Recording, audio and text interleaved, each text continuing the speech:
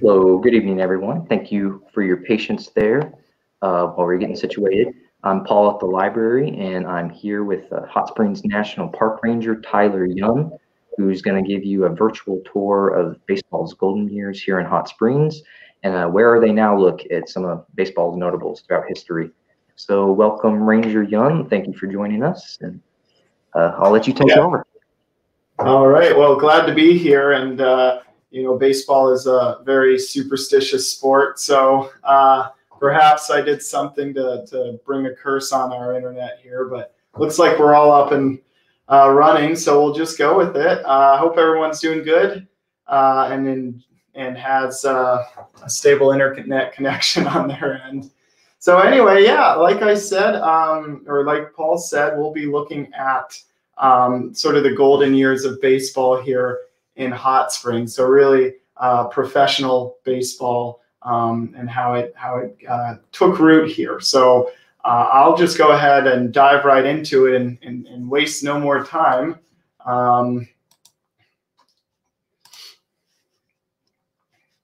Yeah, so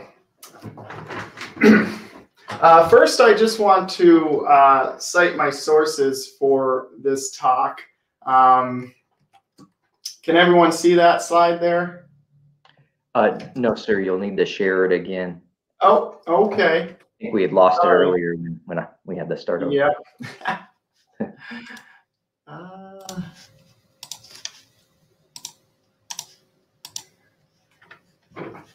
There we go. Okay. Here we go.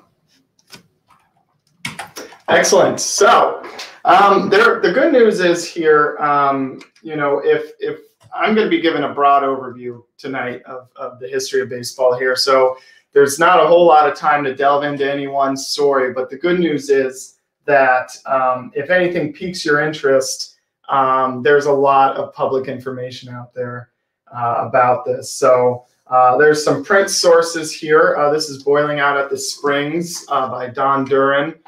This will be your major source. It will cover the entire history of professional spring training here in Hot Springs.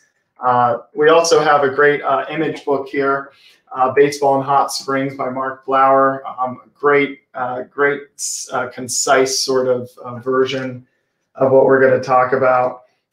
There's also a book specifically on the Hot Springs Bathers, who were a minor league team here from 1938 to 1955.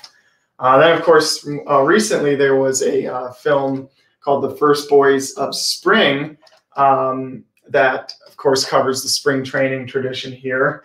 And the great news about all of those that I just mentioned, by the way, is they are available at your public library to check out. There's some web resources as well. The Arkansas Baseball Encyclopedia is an excellent searchable archive. And then, of course, the Garland County Historical Society, a lot of the photographs that we're going to look at tonight come from their collection, as well as some newspaper clippings. So they are a great resource on all things Hot Springs and Garland County. When I went there, I got a piece of cake. I wouldn't count on that. Actually, when you go there, but that was a nice treat, friendly people. So yeah, we'll dive right in. So if you're watching this, I'm guessing that you've got an interest in history or baseball or probably both. I certainly fall into the latter category. And the great thing about being a fan of history or in baseball is you can actually have your own personal history with baseball to draw from. And as a fan of history in general, that is normally not the case. So what do I mean by that? Well, for example, I really like studying the ancient world, right? But I have no idea how it would have felt to, for instance, stand in line with the Macedonian hoplites, right? And face down war elephants with Alexander in India. Nor can any modern historian, you know, no matter how good a writer they are, tell me how that would have looked at. So, you know, we've got this artist rendition here from the 17th century that is absolutely not what it would have looked at. But, you know, who am I to say? However, you know, I do have some idea of what it took for Willie Mays to make that famous over-the-shoulder basket catch in 1954. against my beloved Cleveland team. You know, and it's not because I was ever that great of a player, but I did play the sport, and I also watched it either on TV or in person. And so, you know, I have a little understanding of what it might take to actually make that amazing catch. And I'm guessing that for some of you following along, you have a lifelong interest in the sport that was sparked at an early age, either by watching baseball or by playing it. You might say that you grew up with the sport, right? So for me, I did grow up with baseball. If it wasn't my first sport, that was actually soccer, then it was one of the first. And it was a family activity. My dad coached my team when I got older. I played on the varsity squad. My mom assures me that these two pictures are indeed the same kid. Those are both me somehow. Some of my warmest memories from that time come from a Sunday afternoon ballpark, goofing around with friends, or, you know, going actually and watching a game in Cleveland. And I always collected those little ice cream plastic helmets, you know, they were sold in. So, you know, this is a personal history that I can draw on. So, you know, let me ask you this. You know, if you played baseball as a kid or watched it or went to games, do you still play it, right? Think about that. Reflect on it. Because for me, as much as I love the sport of baseball, the answer is no. And when I think about that, it troubles me a little bit, right? I mean, there's a lot of things we do as a kid that you don't do as an adult. But it just brings up this question, right? If you grew up with baseball, is moving on from it a necessary part of that process somehow? In other words, you grow up and out of things. So not to say that you cut baseball completely out of your life, but you just change the nature of your relationship to it. So, you know, most of us are not going to devote as much time to it, you know, unless you're a professional. But for me, baseball does pop back into my life each spring. And at the start of each season, I want to follow my Cleveland team. But I have to admit, I really couldn't tell you the name of anyone on their roster right now. In fact, I probably know more hot spring baseball names now than I do Cleveland baseball names. So, but, you know, the mark of those years remain, obviously, because when I found out that Hot Springs had such a unique role in the formative years of baseball, I wanted to do a program on it. And maybe that's my way of keeping that spark alive. And maybe that's why you're here too, right? To keep that element of your childhood, that lost piece, somehow alive. So, you know, in some way, I think the story of baseball in Hot Springs is essentially a story about growing up. So, you know, if you give me a little creative license here, I think this is a story of two American icons, right? Baseball, Hot Springs, America's national pastime, and the American spa, growing up together, carving out a place for themselves in the national consciousness, right? It deals with all those issues of growing up, figuring things out, awkwardness, forming relationships ending, the aftermath. It's all very juicy stuff. And it kind of breaks down into a rough beat, as I have here. So if you look at the first half of the 19th century, right, that's the adolescent years of both. So both are getting a feel for how the world works, laying foundations for future exploration with baseball, trying out rules, which ones work, which ones don't. In Hot Springs, this is the era you have the first bathhouses built, which are very rudimentary structures. In the second half of the 19th century, it's kind of more awkward teenage years, a rapid growth. You're really moving now, but you also have these vicious struggles for survival, right? Popularity contests is what I'm talking about, essentially. So baseball, you've got these national associations vying for supremacy, laying the foundation for the first professional leagues. And Hot Springs, you've got this clash with when the federal government finally arrives and sees that a city has grown up in the reservation, and we have to figure out how to divide up and the land and live within or beside each other. And then as we move into the 20th century and entering a more stable period of adulthood, this is really the prime, right? You're in full control of your future. So baseball is front page news throughout this era. The legends that we talk about today in large part are from this time period. And with hot springs, of course, we have our peak bathing years in this time frame. And then, of course, the second half of the 20th century, maybe a midlife crisis. You know, baseball has new sports competing with it, modern era scandals, hot springs. We have the decline of the bathing industry and the need to reinvent oneself. So again, if you create that little, or if you give me that little creative license there, keep that framework in mind. It's going to help guide us through this exploration. So let's look at it. Let's look at the birth of baseball and hot springs side by side, right? So of course you've got the legend, Abner Doubleday, right? We're just going to throw that out. That's not really where baseball originated. And of course, with hot springs, it originated as Hot Springs Reservation in 1832. And with baseball, of course, like I said, the origins go back a lot further than the 1830s, right? To ancient ball and stick games. In fact, there are multiple English games that were brought to America by the colonists. Paddle ball, trap ball, rounders. If you look in the literature, you find a lot of these strange sounding names. And you'll even start to see in the 18th and 19th century references to baseball. And even if you look at Valley Forge, right, in the American Revolution, we find evidence that they might have played a game similar to baseball, which puts the sport fittingly at the very center of our nation's creation story. And likewise, you know, if we look back at Hot Springs, its birth as a resort town can be very confusing.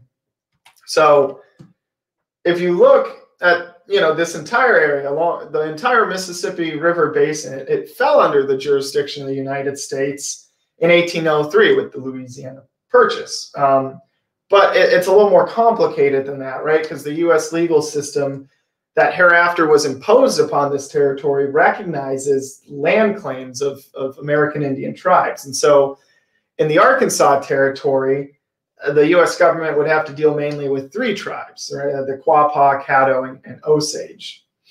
And so in 1818, there was a treaty negotiated with the Quapaw to formally cede lands to the U.S. that included the site of the hot springs. So at this point, the slate is clean for the United States to claim in 1832 the hot springs of Arkansas. Now, if we look back at baseball as we're entering in the middle part of the 19th century, it's an awkward, strange-looking game to the modern viewer. So, you know, by the 1840s, right, we can see certain aspects of the modern era. You've got the bases, but you still see strange elements, right? So you've got a square, not really a diamond there. The striker or batter is standing in between a fourth and a first base. There are also rules like you could get a runner out by actually throwing and hitting that person with the ball, which I'm really glad didn't make it into the modern game. And so there were different rule sets sort of vying for modern adoption, and eventually one that sort of tilted this field at an angle, lengthened the bases to 90 feet, and made runners stay on defined base passes.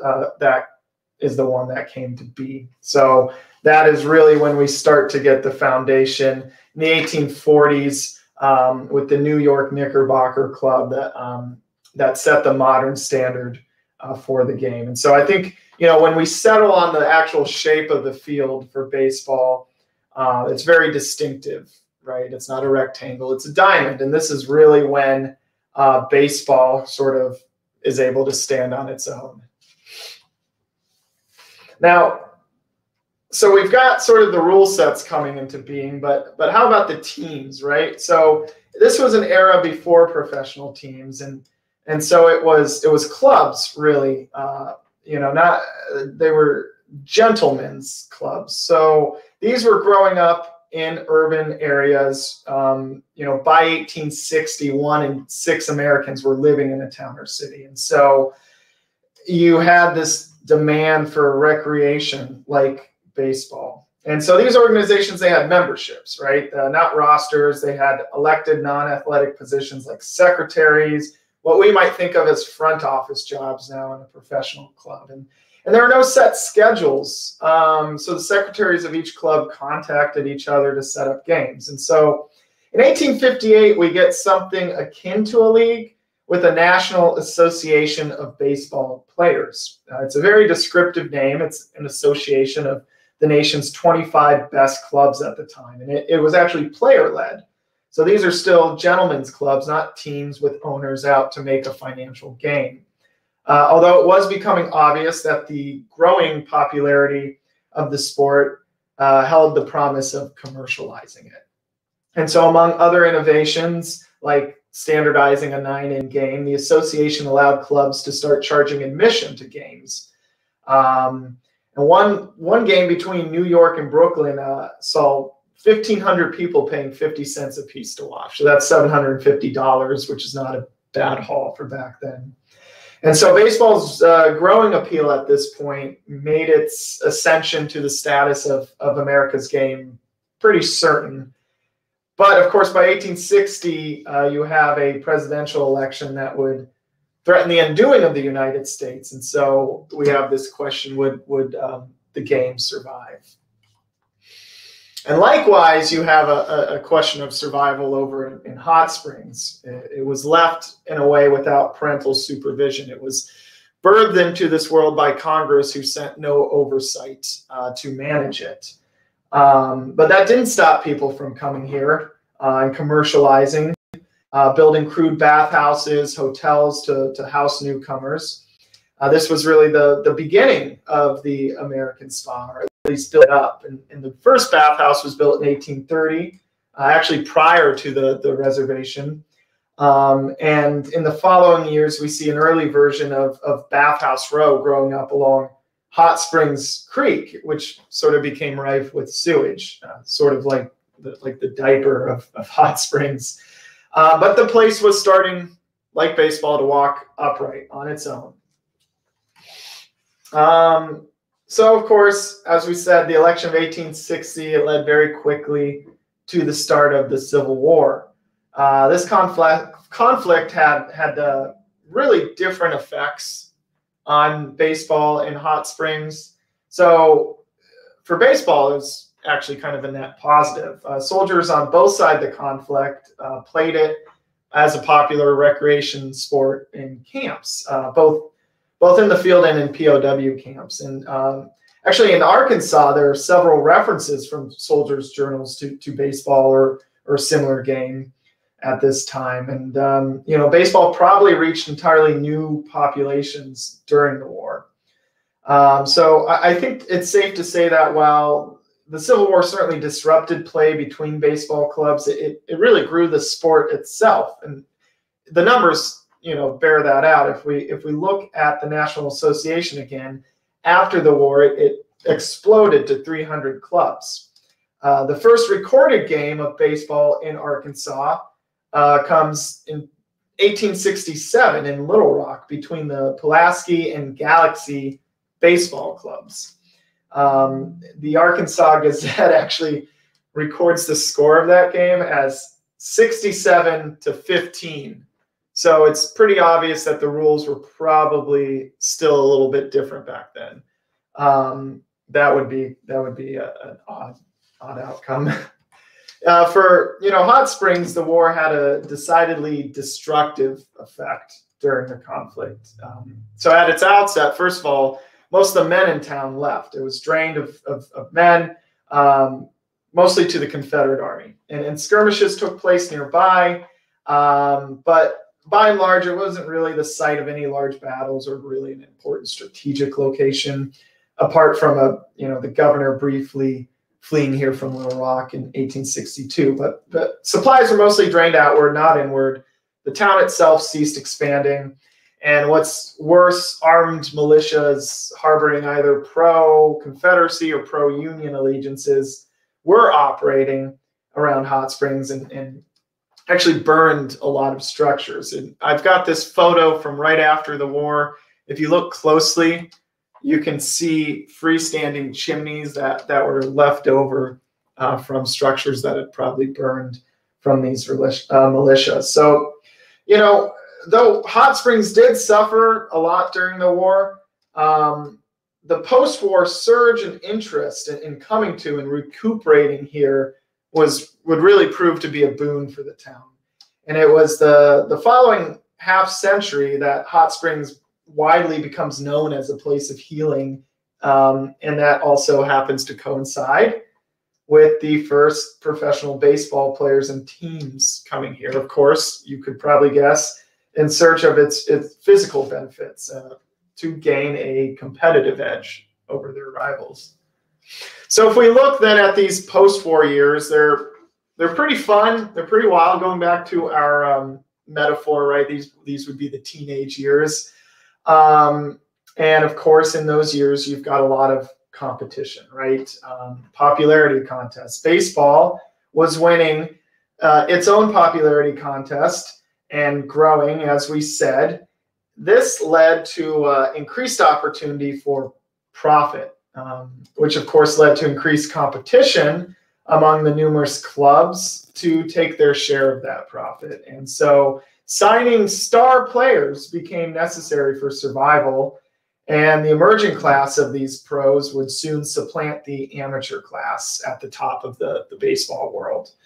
And of course, in an era before well-regulated leagues, these dealings could be of questionable ethical content. The practice of signing players to contracts was largely done without publicity behind closed doors. I'm showing here Cincinnati Red Stockings. They were the first openly all-pro team, the one that said, hey, we're all professionals here. They folded, I think, after a season. It wasn't yet profitable to run a team like that. Now, if we look at Hot Springs, it was struggling with some issues itself. So just as baseball clubs, right, were scrambling to secure star talent for their teams, bathhouse operators of 1870s Hot Springs were locked in competition to secure patrons. This gave rise to a practice referred to as drumming, where agents would refer newcomers to a particular bathhouse for a cut of the fee. These drummers could be physicians who would claim a particular malady could best be cured by the waters at this bathhouse. The drumming evil, as it was called, infected every aspect of a trip here, from these house doctors to agents planted in hotels and even on the incoming trains, which this is a leaflet I'm showing here from a train. And they're all trying to steer you to a certain bathhouse. So it would take a lot of years and stricter regulations to finally rid Hot Springs of this element, just like it would take many years to really codify what would become Major League Baseball. And that really started, if we look back at baseball, with the National League. So the Amateur National Association, don't confuse those two, eventually disbanded in 1874. There was a short-lived National Association of Professional Baseball Players, and among this league was the first professional team to play in Arkansas, and that happened in 1875 when they took on an amateur team in Little Rock. Now, the National League forms the following year in 1876, which is coincidentally the U.S. centennial. It's just baseball is so wrapped up in the mythos of this nation. And it was the owner of the Chicago White Stockings that was the principal driver of this event. And the White Stockings are National League club, so they're the precursor to today's Cubs, not the White Sox, which is an American League club. So it was this team, the White Stockings from Chicago, that would bring professional baseball to Hot Springs 10 years later. So again, the National League isn't the first professional baseball league, but it was the first profitable one. And that is really because it was run by club investors and not players. And so that's why it survived. And of course, it survives, as we said, to this day. It forms one half of Major League Baseball, the other being the younger American League, which was established in 1901. So prior to the American League and the agreement between them, the National League would fend off various other rival leagues. Now, if we turn our attention back to Hot Springs, just as the National League was bringing stability and order to the professional game, the U.S. government finally decided to establish a presence here. The first superintendent, Benjamin Kelly, arrived in 1877. Around that time, a land commission was set up to sort out what would remain federal reservation land and what would become essentially private property. And so this is, of course, when you start to see the modern town of Hot Springs and the modern Hot Springs reservation sort of taking shape. And so that land claim was settled eventually in 1880, and you get a greatly reduced reservation shown in the hatch mark there.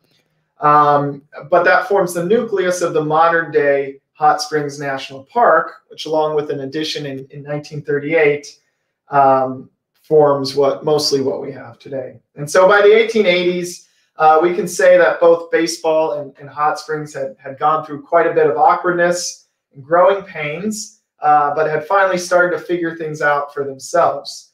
In fact, the period from like 1883 to 1891 was pretty much a golden age for professional baseball. Leading teams were raking in profits, but it was still a pretty wild ride before the sport would reach maturity. There's still some experimentation going on with the pitcher and batter setup. You're still going to see really skewed scores. You'll see seasons where batting averages were skyrocketing over 400, and so you even got this is really funny. I didn't know this. A precursor to the modern World Series in this era.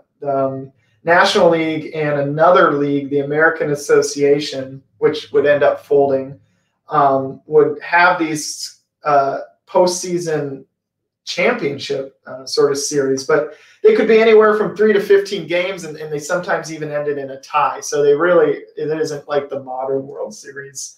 Another important difference here is, of course, the lack of spring training. And so players were not yet expected to train in the off season, and often reported for duty the next season sluggish and out of shape. And so in a professional sport that was increasingly becoming a cutthroat business with profits tied to success on the field, you could see that this was becoming an unacceptable way of doing things. And so it was the Chicago White Stockings, with its innovative owner, Al Spalding, who innovated again and brought baseball and Hot Springs together in a relationship that would really improve both of them, I think. So if we look at the 1885 season for the Chicago White Stockings, it had its ups and downs. On the one hand, they won the National League pennant, but in that ensuing World's Championship pseudo World Series thing with the American Association's St. Louis Browns, a team that a lot of people considered inferior, they actually couldn't really determine a clear winner. Depending on who you ask, the series either ended in a tie with a win attributed to Chicago after St. Louis actually walked off the field to protest a call, or it didn't win or it didn't end up in a tie, and rather St. Louis claimed victory. So it was kind of up in the air, and either way, Al Spalding was not happy with his team's performance, and he suspected critically some of his players' performance had been affected by their drinking habits. In fact, he was of the mind that the entire National League should enforce abstinence from alcohol among their players during both the playing season and the off season in order to maintain physical fitness. And for Spalding particularly, the off season was concerning because he couldn't watch his players, and they wouldn't be under the eye of his player manager, Cap Anson, who was also of the same mind. He was a teetotaler himself. So if they couldn't keep their players away from the bottle and in peak form over the winter months, maybe there was a way to whip them into shape quickly before the start of the 1886 season. And so between them, a plan was hatched to send the team to the American spot, Hot Springs, next March prior to the season start. And there, the plan was to boil out, in Spalding's words, boil out all the alcoholic microbes which may have impregnated the systems of these men during the winter. So, yeah, over the course of 2 weeks, I guess the plan was to go down to Arkansas, use these miracle waters to jumpstart 1886 campaign. That will see them, take vengeance on their rivals in St. Louis. But along the way, they're going to start a new baseball tradition, and that's going to reach far beyond a single season. So I have here a brochure here from the late 19th century that was something you might see circulating around. And it was advertising Hot Springs as this health and pleasure resort. And so, at this time, trips to resorts like this were often prescribed by physicians to treat a wide range of ailments. It was a holistic experience. It included not only taking the water cure in bathing and drinking the water, but exercise, walking up and down mountainsides, all trying to improve the vascular system. Today we're familiar with that idea. It's no different. In regards to the actual healing powers of the waters, there was a report in 1901 that states the curative effects were due mainly to stimulating the excretory organs, so the skin and kidneys. So in other words, sweating and urinating, right? So this, combined with hiking, would definitely help the players shed winter pounds. There's really no doubt about that.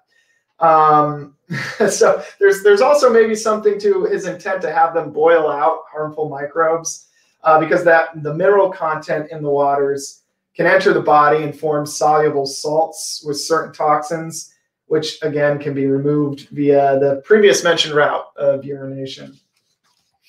So his squad left Chicago March 15th, with some players even bringing their wives, and they arrived in Hot Springs a couple days later, and they found lodging at the Avenue Hotel, which is on the corner of Park, Whittington, and Central. I've got it circled on this 1896 map. This is actually the future location of the Majestic Hotel, which is going to enter our story here in a bit. So they stayed for a couple weeks. They received their course of baths according to plan. They also got in practice sessions between baths too. So there's no formal baseball field with fences and stands yet in Hot Springs. But the team apparently utilized a makeshift field located near where today's Garland County Courthouse stands on Washita Avenue. So one can really imagine maybe the crowds that this might have drawn, right? Certainly not a national audience yet, but a local one certainly, a local curious audience trying to figure out what this development might mean, what it means to have this team from Chicago in a nationally publicized trip here. What's that going to mean for the town? Would other professional squads follow them? So that might largely depend how Chicago actually performs during the regular season.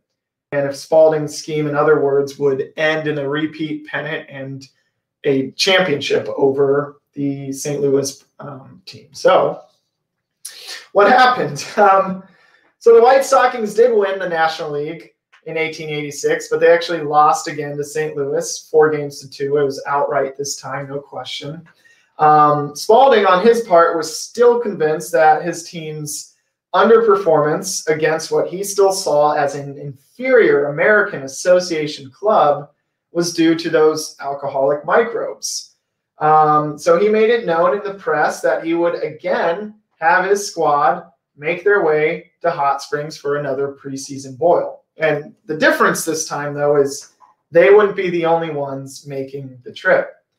It seems that others, both professional, National League, American Association, as well as minor league and amateur clubs, took notice of what went down here in March 1886. So again, Al Spalding was a very influential figure in the sport. It makes sense that others might follow his lead. Even Dave Fouts, who pitched for the rival St. Louis Browns, made a visit to the spa that year in '87. He had a great season in '86, but he had split his 2 appearances on the mound against Chicago during their postseason series. So maybe he was also seeking a competitive edge to remain just in front of them the following season. So, the training routine for the White Stockings in March of 1887 would look largely the same, just expanded. So as reported in the Arkansas Gazette, Cap Anson planned a 5-week stay this time. In addition to the regular course of baths and practices, they would also play exhibition games every Tuesday, Thursday, and Saturday. That would be mostly of the intra-squad variety. They would also need other baseballers, though, to fill in the gaps. Occasionally, a full Chicago squad would take on an opposing what they called a pick 9, right? Just pick them out of the crowd. So, Hot Springs in 1887, we can kind of see all the elements of baseball spring training as we know it. So not only players getting into shape, but this idea of you've got these exhibition matches, this full schedule as well with an audience. So, of course, baseballers of all stripes poured into town in the lead up to the well-publicized White Stockings trip. Again, the Gazette reported visiting and local baseballists were practicing every afternoon to get into shape for the coming visit of our Chicago friends.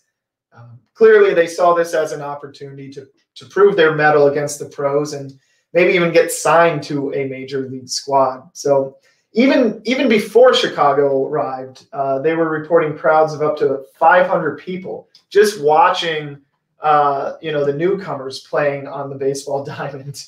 And by this time, actually, the grounds had been improved with the addition of a grandstand, dressing room, and a fence. So I'm showing here a map. This is from a couple decades later. But this is the approximate location, this empty space of the baseball grounds. And with the addition of that fence, this actually becomes the first enclosed baseball park in Arkansas. So Hot Springs had the first professional team come here for training, also has the first enclosed baseball park.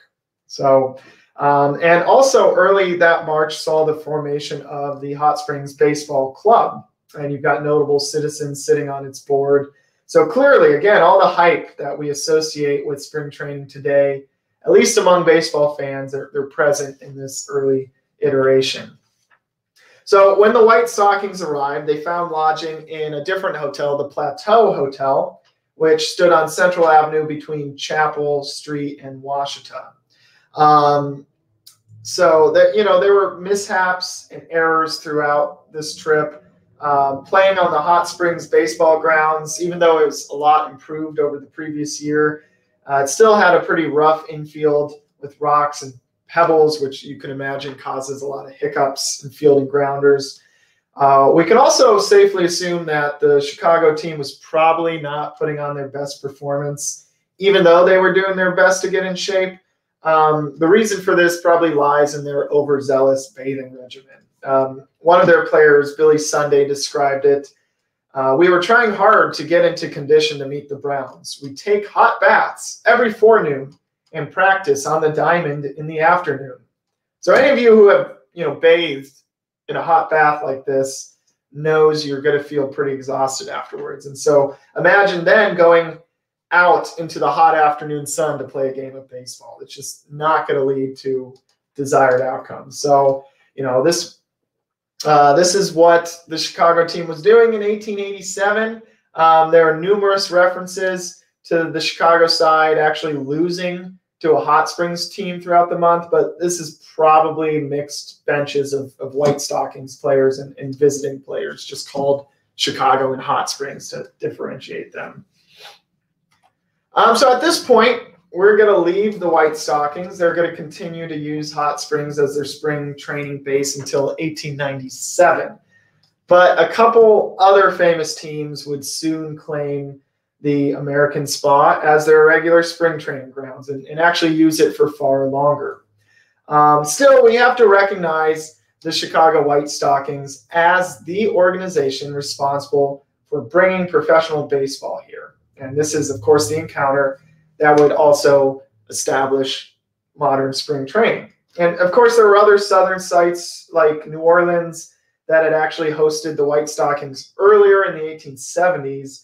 But it was Hot Springs that had both the mild weather and the hot healing mineral waters, right? It was this combination plus other various attractions that would put Hot Springs on the map for baseball players and fans alike and keep it there for the next half century. And this secures our place in the mythos of America's pastime. So let's take a look at how that develops here and what this is billing us as the world's greatest athletic training grounds, bar none, here in Hot Springs. Now, to understand how far-reaching the allure of Hot Springs was, I think it's helpful to have a visual aid. So here we've got a list of teams, and this is prior to 1901, so these are all going to be National League teams. Later on, I'll differentiate American League teams with red rather than blue. But basically, this just shows what teams sent their squads here by year, 1886 to 1900. And if we look at this, quote unquote pre-modern era, you can see other early National League adherents here included teams from Pittsburgh, Cleveland, St. Louis, not the American Association, St. Louis, the St. Louis Cardinals, who weren't known as the Cardinals then. It's really confusing, but we'll just keep it as the Cardinals for simplicity. And, of course, Cincinnati Reds, another initial National League team. Just a quick going back to team names. So it's confusing in this time period. The Pittsburgh club was actually known as the Alleghenies up until 1890, after which they adopted Pirates, which is, of course, the one they use today. If you look at Cleveland, they are not the forerunner to the modern American League team that I root for in Cleveland, because they're a member of the National League, and that one, the modern one, is an American League team. So to add to the general name confusion, like I said, you've got the St. Louis Cardinals, though when they visited, they were known as actually the Browns, which is not the same as the American Association Browns in the 1880s. So again, very confusing. But the reason I brought all this up is not to frustrate you, but if you look right before the start of the 1899 season, the Cleveland Spiders were here in Hot Springs for spring training. Their franchise owner bought the Browns and decided to transfer all the good players from Cleveland to St. Louis.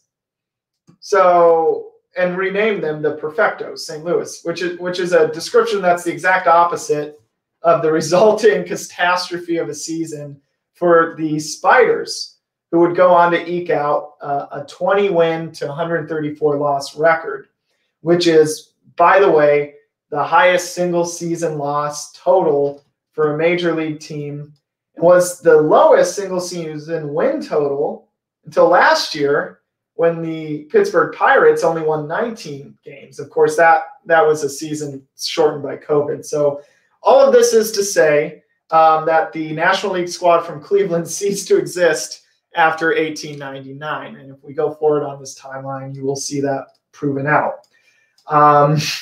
So again, looking at the patterns on this rather than any individual team, you can see that combined use of Hot Springs for spring training was pretty irregular.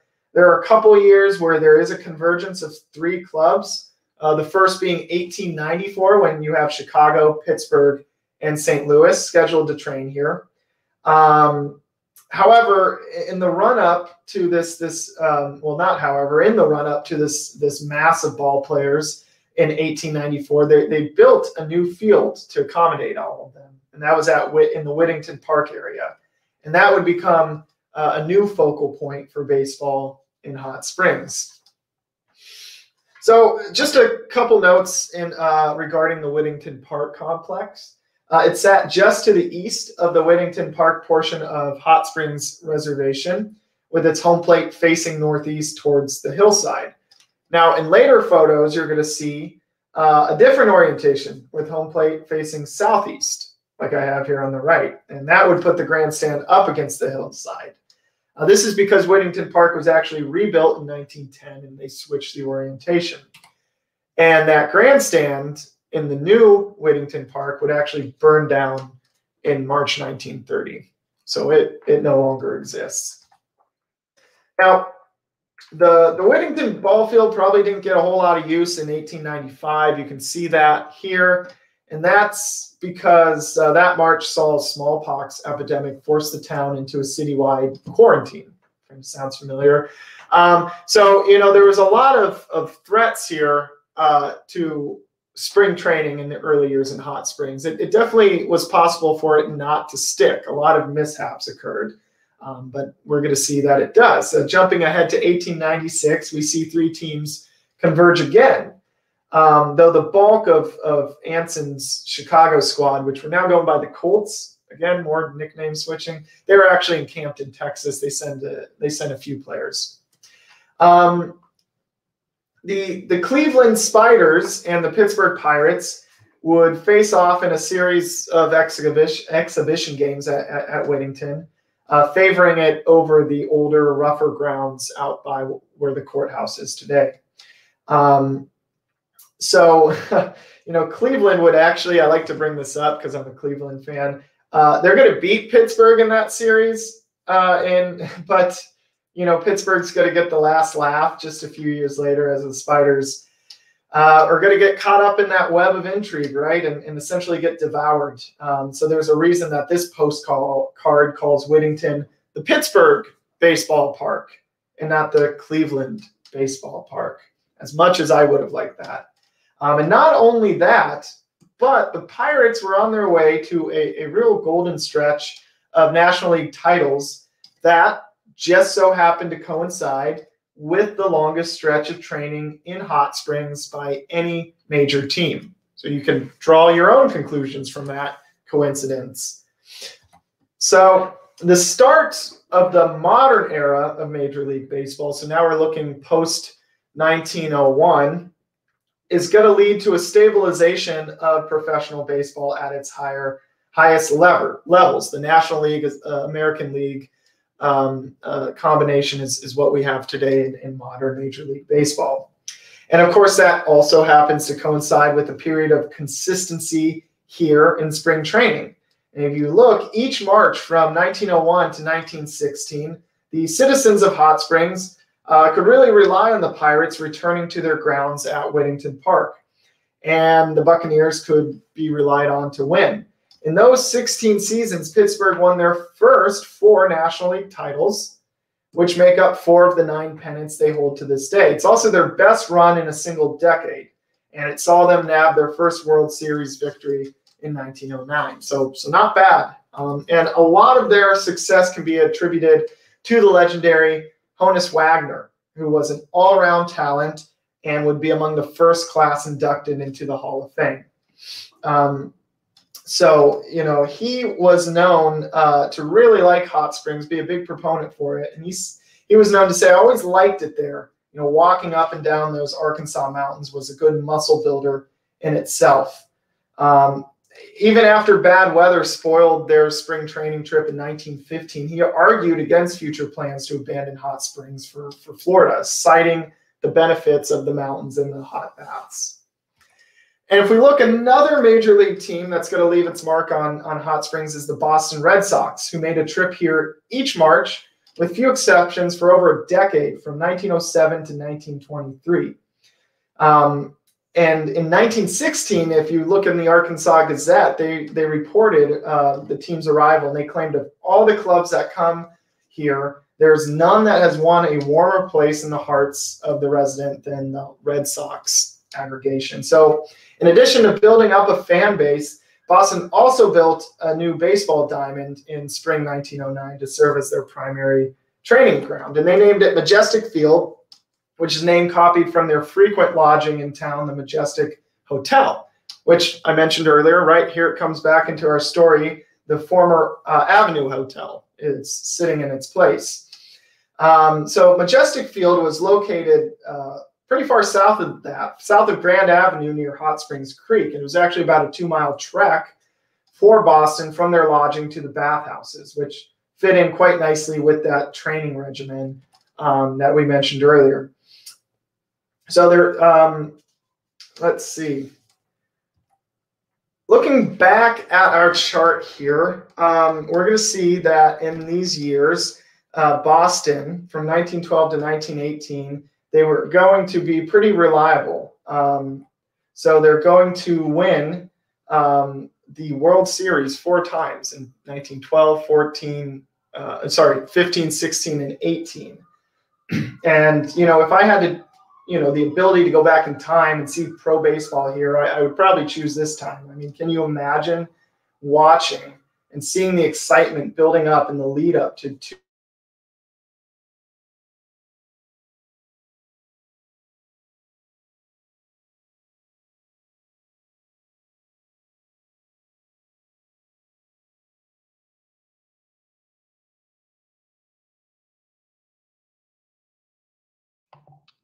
Well, everyone, it looks like we're having some technical difficulties on Tyler's end, so we'll take a brief hiatus. I'm going to contact him and appreciate your patience.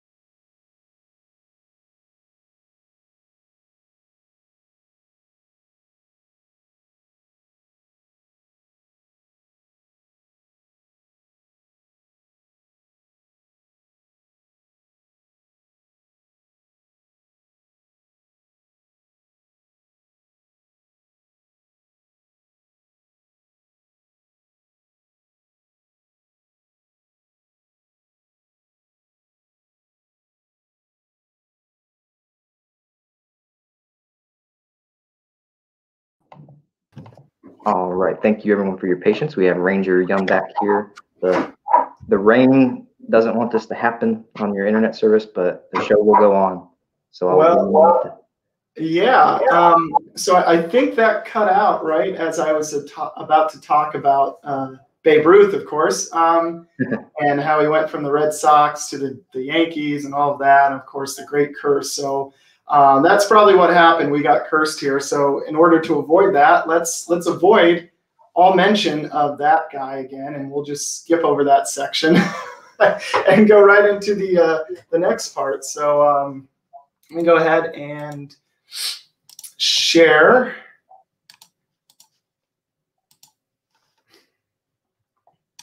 There we go. All right. Okay. Fingers crossed. What's that? I said fingers crossed. Fingers crossed, right. The strategy of avoidance is going to work. So if we look, going back to our timeline here, right? So we talked about the Pirates and the Red Sox being steady. You also have a lot of other teams, right, on this timeline who come in and out. But if you look, right, by the mid-20s, you can really see an era coming to a close here in the mid-20s. So both Pittsburgh and Boston are going to jump ship after particularly poor spring weather-wise in 1923. If you look at weather reports for that year, it was actually one of the wettest springs on record, and it was really cold at times. So on March 14th of that year, we saw temperature falling to 14 degrees Fahrenheit. So, you know, the teams were becoming unhappy with unreliable weather, which we saw this February. You know, we saw a big snowstorm. That's possible here. Not so much in, let's say, Florida or Arizona, okay? And then for Boston, at least, the results on the field just weren't there anymore. In 1922 and 23, they ended in the cellar. You know, and I actually have this letter here from January 15th, 1924. So the following winter, after 2 disappointing seasons, this is actually in the archives at Garland County Historical Society. You can, if you read it, so this is from the Red Sox to the owner of one of the fields here. And he says, he mentions the past 2 seasons have been very bad in Hot Springs, and a change would do us good. So maybe it's that, you know, suspicion or superstition rather in baseball. But you know, a lot of teams are going to start leaving for warmer climates. And we see in the Arkansas Gazette that same month, January 1924, they ran a story covering this exodus. So this was not going unnoticed here in Arkansas. Teams were going to Florida, Arizona, California. But even though the majors started leaving, it doesn't mean pro baseball completely abandoned Hot Springs. In a lot of significant ways, it would stick around for another 30 years. You know, throughout the 30s, even, there were still a lot of players, if not entire squads, coming from those major teams. They would make the trip here before joining up with the rest of their team. So Al Simmons is one of these, Philadelphia Athletics pitcher. He credited Hot Springs with saving his career in the late 1920s. When he was only in his early 20s, he started suffering from arthritis in his ankles. And after bathing and hiking here in Hot Springs, he helped lead Philadelphia to a World Series victory in 1929. And so he would continue returning here, swearing by the spa throughout the 1930s. For other players, you know, the initial springtime encounters with Hot Springs turned into more permanent affairs. We have here Cleveland hurler, so this is now the Cleveland Indians, Willis Hudlin, shown with minor leaguer and local Miles Hunter. He was visiting town, Hudlin was, for the first time on a spring training trip in 1927. By 1936, he was a regular at the country club and had plans to put down more permanent roots in the area. Soon he had set up camp on the shores of Lake Hamilton, and the Hudlin cabin actually became sort of an anchor point that kept Cleveland sending their pitchers to Hot Springs for several more years just to get their arms in shape. Well, not just to, probably with a healthy bit of line casting as well. There were also other professional teams, if not the major National League and American League, using Hot Springs. And those were the Negro Leagues. So if you recall, the father of spring training, right, Al Spalding, he left his mark on pro baseball in another way. And that was by staunchly refusing to take the field against any integrated squad, which was a practice adopted by the National League at large. And this is going to lead to the formation of separate professional leagues for Black players in the turn of the century. So we have the formidable Negro League teams like the Kansas City Monarchs, who trained here in Hot Springs in 1928. In 1952, one game of the Negro American League Championship Series was actually played here in Hot Springs. So a World Series game, right? That was the Indianapolis Clowns, pictured here, versus the Birmingham Black Barons. And Hank Aaron, actually, he played on the Clown side. And if you know Hank Aaron, 2 years later, he would start his career with the Milwaukee Braves, later Atlanta Braves, and go on to be the career home run king. 1955 also saw the final spring training visit by any major league squad, and that's going to be the Detroit Stars of the Negro American League. And 1955 was really the end of professional baseball in Hot Springs. That year, the minor league, Cotton States League, folded. And with it went the Hot Springs Bathers, who had called J.C. Park, which is in the same locale as the old Boston Grounds Majestic Field. This iteration of the Bathers got its start in 1938, which was a horrible season for them. They finished last, but they would improve and win 3 Cotton States League titles before their demise in 1955, which is not bad accolades to bring here to the birthplace of spring training. So that brings us to the aftermath. By the mid-1950s, professional baseball had abandoned Hot Springs, and Hot Springs would have to mature on its own. And would something new fill the void left by baseball's departure? Well, as professional baseball dried up around here, so did the bathing industry. Here we've got one of the many abandoned interiors of a bathhouse along Bathhouse Row. If you look back at some of the hotels, the Plateau Hotel, which the Chicago White Stockings stayed in, that burned in a 1905 fire. That is no longer around to be found.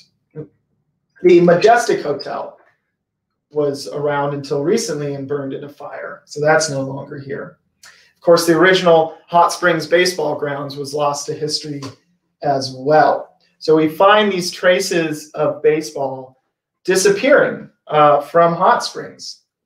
Whittington Park, the longtime diamond where the Pittsburgh and Boston would face off during spring training, that's now a parking lot. But you see things coming back. You see baseball holding on. A new Majestic Field is being built, a new complex. If people can come here to soak and bathe in the waters, they can still come and play baseball too. And it turns out that history is an attraction all of its own, right? So we also have here in town the historic baseball trail, and it keeps people in touch with these stories better than I ever could. And it's supported by passionate people who also know way more about baseball than I ever will. So you have that here in town. And sometimes the remnants of the past are just a little more subtle. So what I mean right by that is, if we look back at Honus Wagner, back in the days when he still ventured here, he also found time to help out around town. He helped out the local high school basketball team by donating uniforms. And of course, they were in the Pittsburgh colors of black and gold. And that is the color of the Hot Springs Trojans to this day. So in a lot of ways, baseball, I think, has never left Hot Springs, and in a lot of ways, it's coming back. It's on the rebound, and it will continue to do so as long as we carry on those traditions.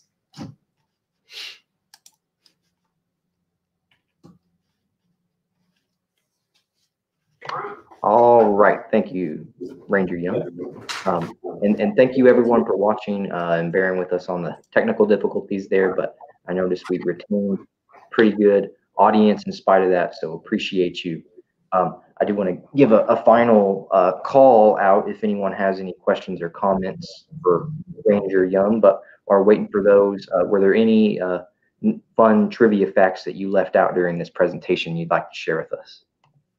Well, you know, the big one, I guess now I can risk saying his name again, that the program, the bulk of it is over. But, you know, Babe Ruth and the bellyache heard around the world when he reported in 1925 to the Yankees training grounds in Florida. After visiting Hot Springs, he arrives with a temperature of like 108, 105 degrees. And just really sick. He would go on to collapse and miss the first half of that season. And that is, a lot of people might credit that to sort of the death knell of spring training here as well. When you might be held responsible for Babe Ruth collapsing. Yeah.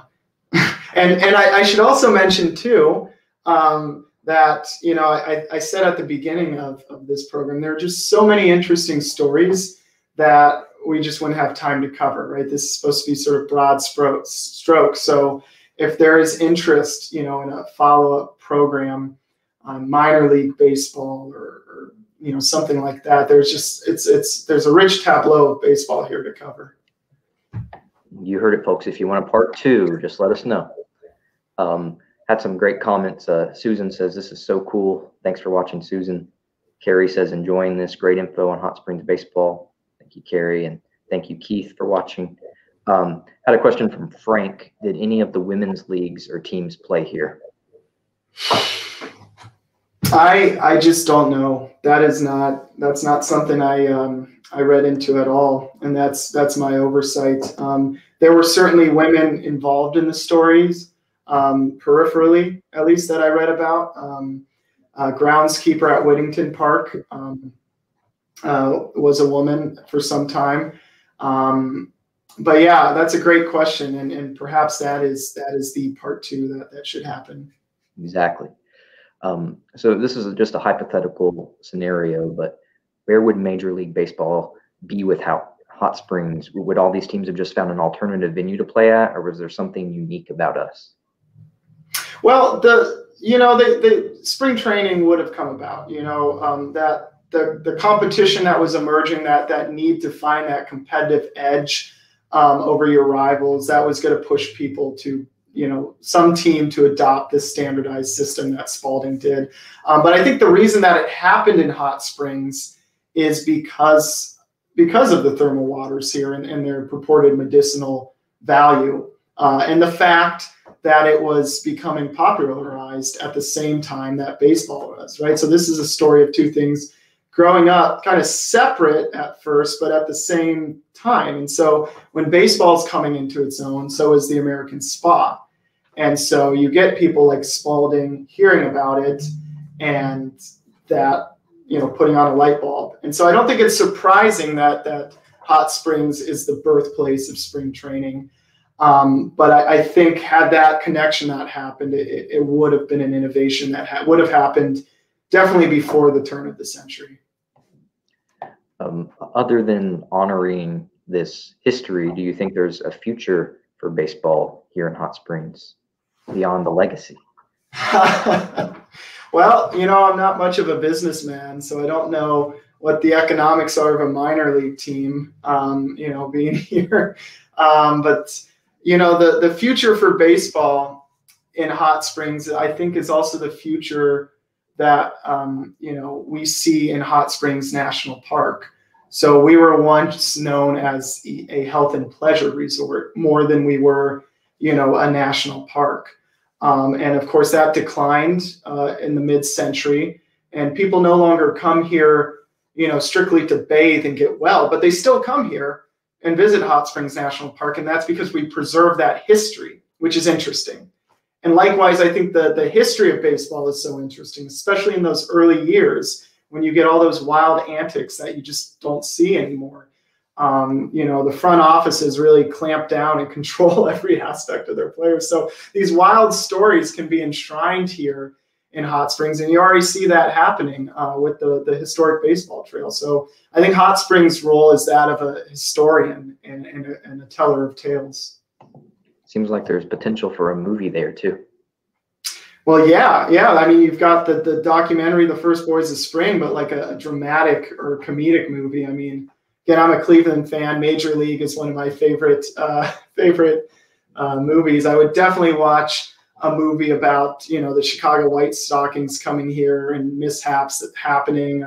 Another story I didn't mention was that in their second trip here, a couple of their players came in on a train that had to go full speed through a burning bridge. The bridge was on fire. And so, just sort of the Wild West days, that would make a great setting. A question from Frank: is there a map that shows all the old baseball parks that were here? Yes. Well, so you've got the baseball trail, the historic baseball trail. There's an app you can download, and it won't show just fields, but it points those out. If you just go on Google Maps, even a lot of those markers will show up. But that's actually something that I considered making a little graphic, sort of like I did with that chart. So it sounds like maybe I should follow up on that and bring that to fruition. Just more for part 2. Right, and I should say too, if you look in those books, Boiling Out at the Springs certainly has some maps in there of the old parks. Are there any baseball-related programs that the National Park Service is involved in that people might be interested in, or a tour or anything? No, this was sort of it. I mean, in the past, yes, definitely, there have been baseball programs. Here behind me, I found just in our storage closet this centennial baseball game that has, it would be fun to, when we were able to do that, have like play a game against a Ranger Day where we can play this board game about baseball and actually learn about the early sport in the process. A comment from Thomas: thank you, Ranger Tyler. Very informative and thought-provoking. Oh, well, thank you, Thomas. I'm glad. And this is, on my end, likewise, we're getting all these ideas for things to do. Exactly. Yeah, thank you. It was very thorough, and you're very enthusiastic, so I appreciate that. And give you an opportunity. Are there any final remarks you would like to make? No, just thank you for attending this. I was happy to do this program. Like I said, it really brought back a lot of good memories from my youth, and I hope that it did the same for those of you out there. So thanks again. And thanks everyone for watching. This video was recorded, including our little technical difficulties there. But if you would like to rewatch this or share it with anyone, or you missed anything, it's available here on the library's Facebook page, in our videos list, and also on our YouTube channel. So thank you again, Ranger Young, and everyone for watching. And if you have any suggestions, or you want to see Ranger Young back here for a part 2, just let us know. And everyone, take care. Stay dry.